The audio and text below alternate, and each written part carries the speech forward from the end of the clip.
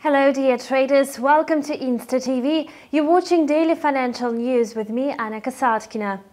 Experts say the US dollar is going to gain strong momentum this trading week. Counting the days before the Fed's policy meeting, traders take less notice of other assets. In the Asian session, the US dollar kept on a steady rally against the Japanese yen.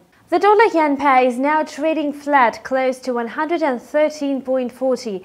Analysts assume the pair is on the track to reach 114 points mark in a few trading days.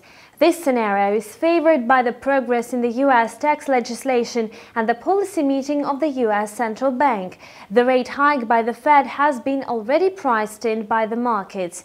However, some economists are warning that the regulator could announce a slower pace of monetary tightening next year.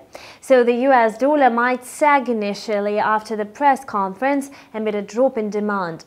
Interestingly, the US currency is not advancing across the board. Today, the Russian ruble is the main rival of the greenback. The dollar-ruble pair opened below 59 points at the Moscow exchange.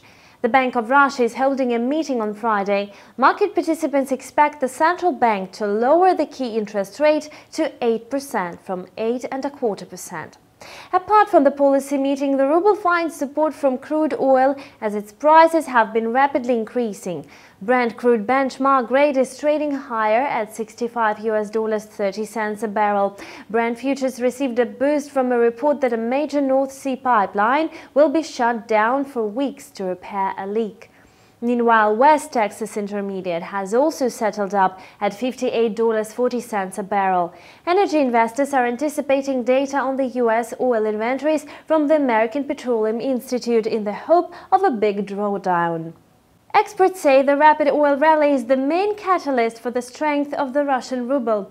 The producer price data is due in the US later today. Even strong readings are unlikely to change the bearish sentiment on the dollar-ruble pair. And that's all for now. Thanks for watching and see you back soon.